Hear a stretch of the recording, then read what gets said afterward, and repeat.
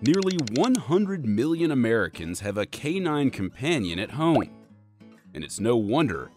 Owning a dog has been shown to lower blood pressure and cholesterol, reduce the risk of asthma and allergies in kids, and lower stress levels. Now, you might think the size of your home should determine the size of your ideal dog, but that's not always true. Turns out, tiny dogs like the Yorkshire Terrier tend to have a big set of pipes with an even bigger attitude. A lot of small dogs, they're naturally really good alert dogs. They're good little watchdogs, and they're going to bark when they hear people walking down the hall or, talking in the lobby passageways. Not a great attribute if your neighbors live a few feet away. So, what should you look for in an apartment-friendly pooch? Dogs sleep about 16, 17 hours a day. And as long as you can provide a dog with the right amount of mental and physical stimulation and exercise, even a big dog can be happy in a small place. For starters, you want a dog who's not a big barker, is sociable with new humans and other dogs, and is comfortable with loud noises and crowded streets. Mixed breeds can make an amazing apartment pet.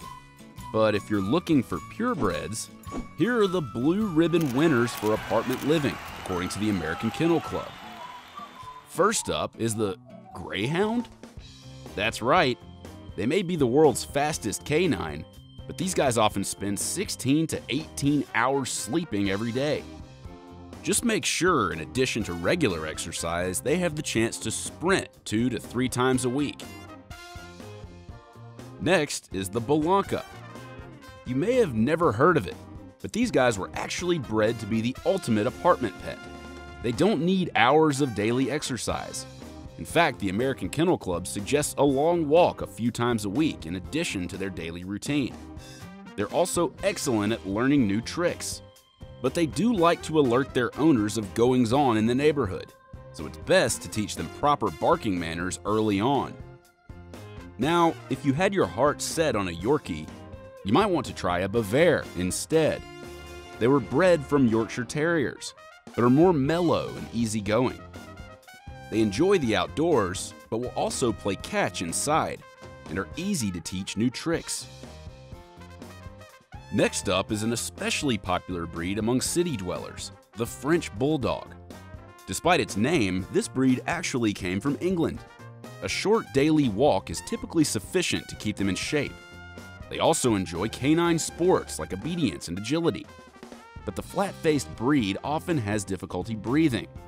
So make sure your Frenchie doesn't overexert itself in hot weather.